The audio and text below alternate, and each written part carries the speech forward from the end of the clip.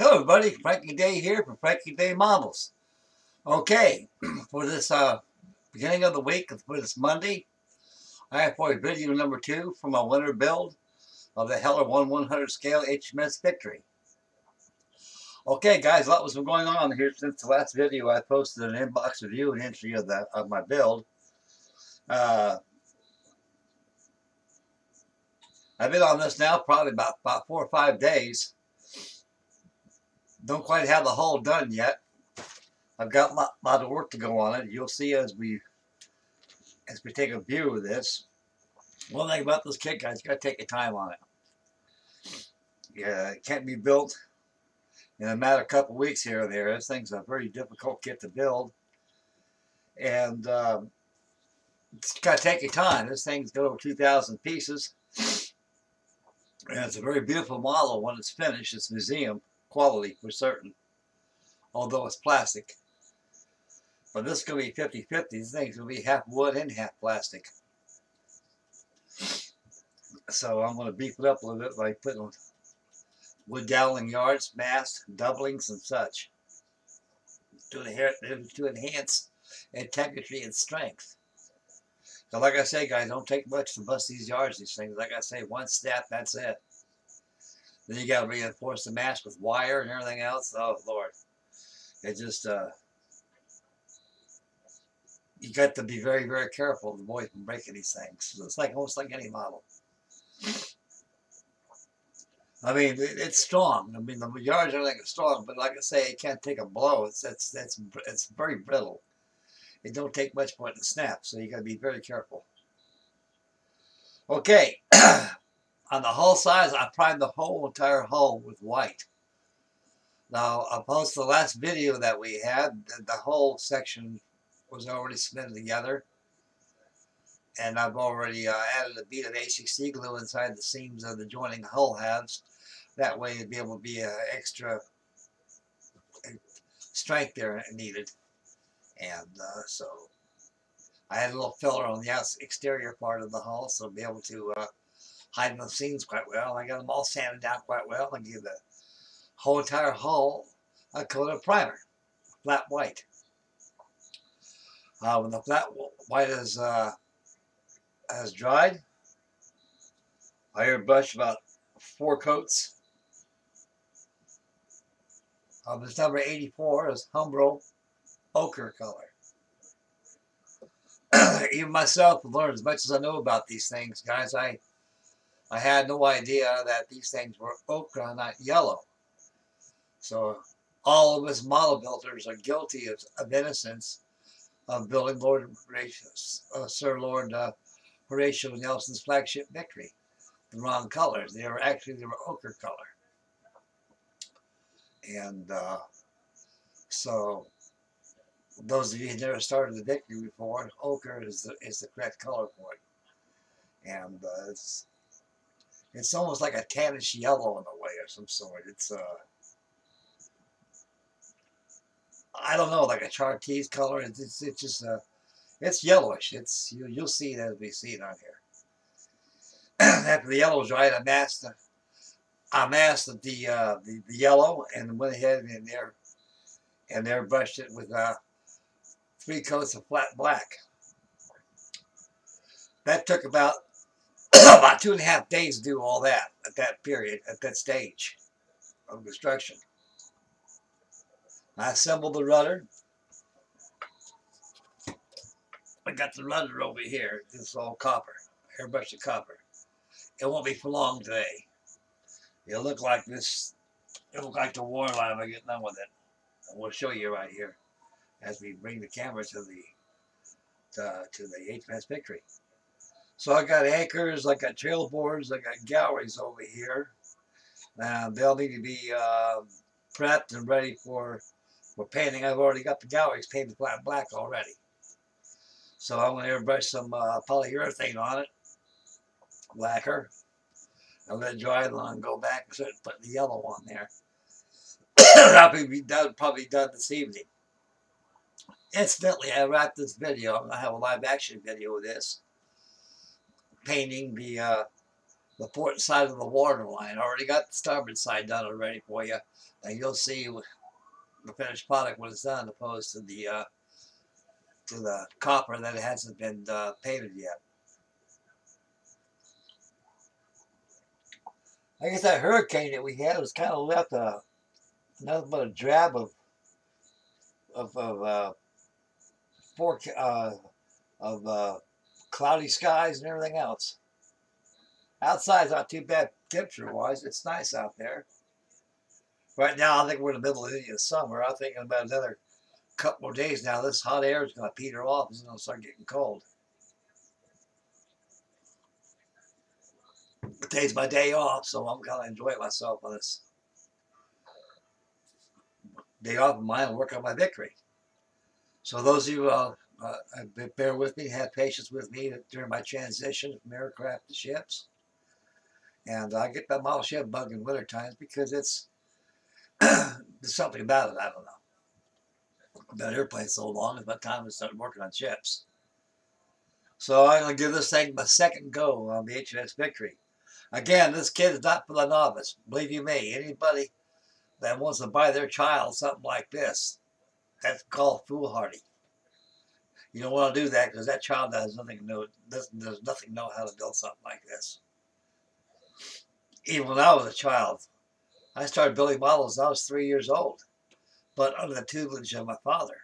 I was never turned loose without his supervision, and so they know I'm responsible enough to handle glues, paints, and even these things. They really can cause harm. Okay, enough chatter. We'll bring the camera down. We'll take a look at the HMS Victory right here and show you exactly where I'm at on this thing.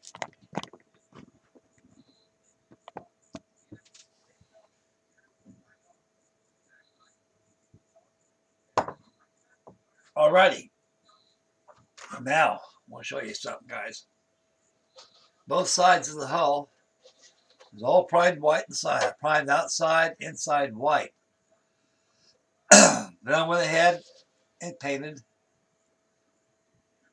where the gun ports, shutter bays at, the gun ports at, where the yellow is at, the ochre.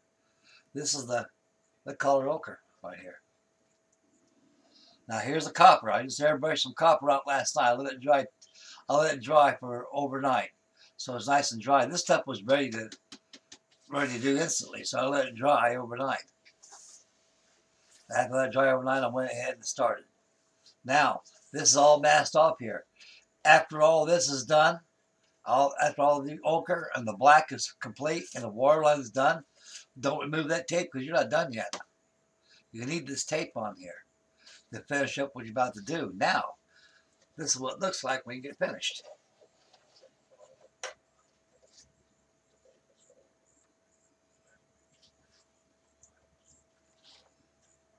You can see the version of the copper.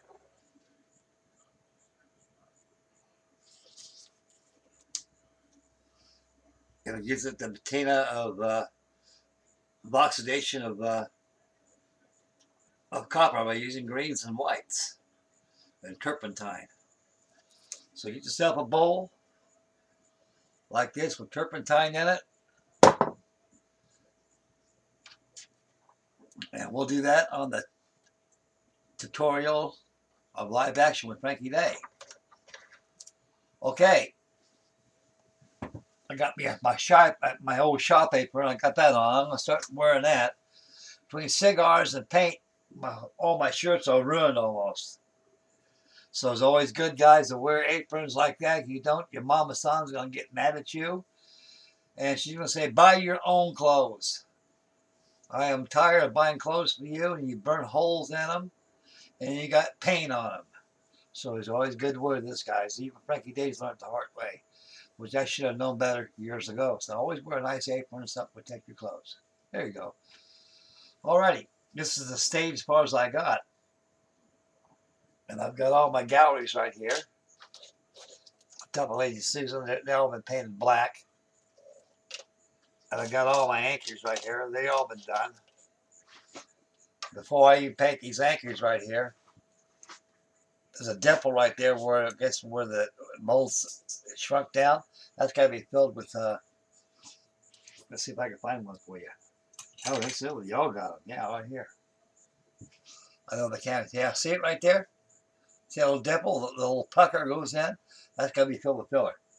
All 4 acres that comes with this kit got to be treated that way. Something about the way the mold doesn't settle down. I got my trail board. These got to be all prime painted ochre too. So my goal for the day is get the port side to look like this. I start working on my transoms and my rudder and get that going. After that, I got 104 32 powders that I got to put together, gun cartridges and everything. So what I do, I'm going to take them out of the black bag, and I'm going to go ahead and airbrush them with white primer, and go back over and airbrush it with this ochre on the gun carriages. So I got a lot of sub-side work to do on it before this thing goes together. It goes together slowly, not fast, slowly. I think the hardest part is getting this hull prepared and ready for painting. Incidentally, fellas, another thing too, when you got to read on the plans, you got the vein guides for your sail, for your lower foresails and mid sails, mainsails yards. You got your vanes that come in, so you got to run lines from inside out with a block on that where you can rig to your yard as they pull your vanes in, when they pulling the yards in from inside from the gun deck, from the spar deck. And you got fight rails down there too. It's got to go in. The inside of the hull's got to be painted red. It's also got to be painted a mixture M1, M2, which is grays, whites, and greens like that. All that stuff. That's going to be tinted after I get this waterline all done on the port side. And I'll start getting the inside of this hull. I'm going to get this entire hull all painted and all done and ready for further assemblies. Then I'm going to jump on, work on the trail boards, the transom, and get the rudder. And I'm going to go ahead and start working on the pinnace, the jolly boats, long boats, and start working on all those guns. And I'm going to start putting in little containers right there and have them all painted up. And when it comes to installation, let's go ahead and install them there without fuss because they already been previously done. So I've got a lot of sub-assemblies going on this thing. So anybody that's got this, take your time. Now here's another good feature I like about this. You got these holes here on top of your stands that fits for your ship here. Now after this thing is cemented to the hull here, you can pre-drill holes through your board through these plates here, through your bottom stands. So actually they countersink the way you can run a screw down through there. So not too tight, you won't split this plastic. So what I'm going to do probably this Wednesday when I get my check, I'll go down to Hobby Lobby. I'll get me a nice beautiful piece of finished wood. I'm going to mount these on there and put my Victory on there. That's about as far as I got on this bad girl. There's a lot of stuff to do on this thing. I mean to tell you guys, there's a lot of stuff. So take your time when you build this thing, because this thing here it just requires lots of time. So you got to learn how to take your time on these things. Because small shipbuilding is not a hurried task.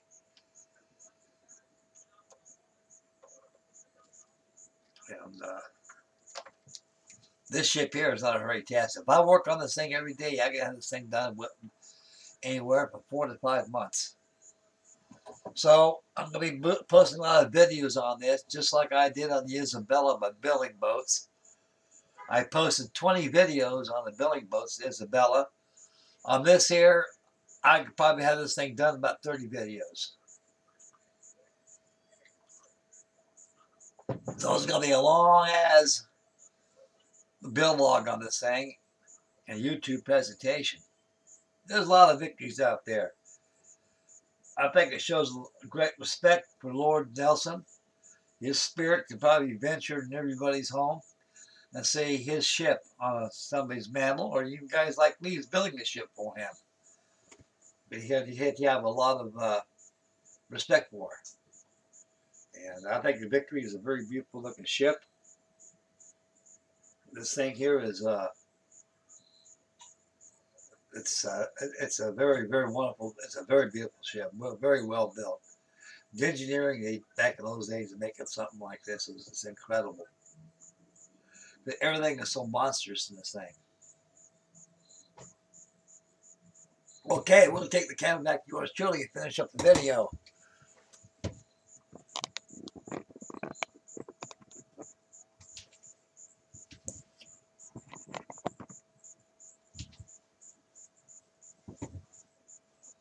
Okay, that does it, fellas. That'd be video number 2. So it'll be about 30 videos when I have this thing all finished. I got a good spot right over here behind me over here. Now, I don't even get near it. I'm going to take the Isabella. I'm going to stick it in the corner over here. It'll be isolated by itself over here by the corner. Then I'm going to put my Victory over right behind me over here. Then I'm going to get me the display case. So I'm going to put this thing in the case. I'm going to go down to Home Depot and have them rip me some glass so I can be able to make a display case of this thing here so I don't get harmed. The other one got busted. I mean, I broke it myself by accident. It was during the move, getting out of here.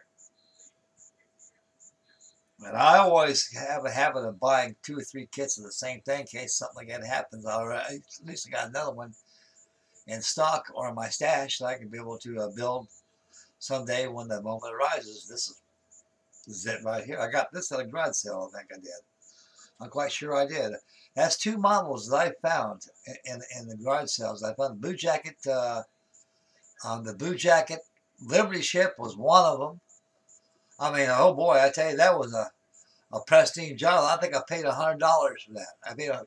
The guy wanted $100. He bought that, and I guess when he opened up the box, he was hoping there was a whole ship in there, but it wasn't. It was all kit form, just like this is, you know. Evidently, the guy, he said he builds models, but he had no idea that it was this complex because he never worked with stuff like this before. So I guess he got some of his money back. I think the thing's run about $300-something now. Those Liberty ships by Blue Jacket, maybe almost $400 now. I don't know, but they're getting up there. And so I got a brand new one. So I got about 3 of those Liberty ships in my stash in storage. And I got this in Kettering, Ohio. It's about 30 miles from my house. I always had to go to garage sales once in a while. I could spot a kid a mile away. I was going down the road. I was on my way to Kroger's grocery store to get some groceries. And I come back to the garage sale over, I think it was 1021 Broad Street in Kettering. So I was like, hey, what the hell did I pull there? Let me check this out. So I seen it looked like a picture. I said, wow, I can always put that, I can always take a picture. I always put a picture in my living room like that. Like that Victory picture looks pretty good. I kept looking at it, hey, wait a second, that's a kit. And I got out of the car. I thought it was a picture at first, just driving. And I seen this up against a high chair or something, and got it in having, I think for $75. No, $50. I think it was. It was 50. Actually, it was his wife. I found out the story about this. The guy and his wife got divorced, and she's selling his things. And so, oh boy. I said, I hope he don't get mad at me buying his Victory. But anyway, I got it anyway, so I saved myself some money. These things are expensive. So I bought this. I took it out of mothballs last week. So I've been on this thing for about almost 5 days now. Believe it or not, 5 days. You got a lot of drying time and stuff, you know. One night I did the port side, next thing the starboard side. Now after this video, I'm gonna go ahead and start doing the port side of the waterline. I'm gonna start doing the antiquing of the bottom of the hull, and show you guys how it's done. And you guys do the same if you like to. A lot of guys, oh, you get yourself some copper tape, get yourself some copper, get yourself some of those copper hull plates. Oh yeah, they got them down there. Metal Shipways got them. Also, Blue Jacket has them. But god darn, they're a fortune. I mean, if I bought me a packet of those small plates, copper plates from Blue Jacket, you're looking at Oh, good gravy. For a model this size, almost $300. That's a lot of dough. And they got that the copper tape out there too. I thought about that also. I can always burnish in over the place. Maybe one of these days you might do it on the old iron size. I got about 3 or 4 of those Revell 196 scale. I mean 192 scale USS Constitution. I got the original 1965 kit, and the rest of them are probably 70s like they are. The Victory got maybe popping that out and work on that too as well. Anyway, that's as far as I got on this here kit right here, guys. So while this is uploading, I'm gonna make preparations, get ready for the tutorial video for the antiquing of the Waterland of Port Side. So anybody's got this kit, take your time on it. The hard part is getting this hull all painted up, get your galleries all done. And once all your sub-assemblies like your cannons and your ship's boats and stuff like that, in general, you know, it's all just assembling and painting, you know. And it goes together pretty quick after that. So follow the instructions. The instructions right there. You can't go wrong. Just the way it's formatted. It works for me. It works very well. It's just the way it's designed. So be patient and follow the directions. Okay. I'd like to thank all my wonderful new subscribers and all you rest of you fellas. I love you guys very much. And thank you very, very dearly for your wonderful candor and wonderful, wonderful comments on my videos. I'm very honored each one and every one of you. And please bear with me and have patience because Frankie Dave made a transition. I'm working on ships now. And same old me, just working on ships. And pretty soon I'll be cracking on card models next and balsing with airplanes. And you name it, I'll be on it. So bear with me. It'll be 30 videos of the HMS Victory. And so stick with me on this, and I'll keep you guys entertained. I'll keep my hands busy. Keep them going. Okay. Stay tuned next for the tutorial of the antiquing of the waterline on the HMS Victory. Stay posted for that. I have that coming for you. Make mama happy. Take care of the little ones. Take care of yourselves. Stay focused when you drive. Spend wisely. Look around. When you got to take care of your business and work and everything, be aware of your surroundings. Build a model. Get crazy like Stu says. And God bless you all. And thank you very much. And God love you guys. This is Frankie Day from Frankie Day Model signing off. And you all take care of yourselves. And we'll catch you on the next video. So stay posted for that. And that'd be it. Bye, fellas. Take care, guys.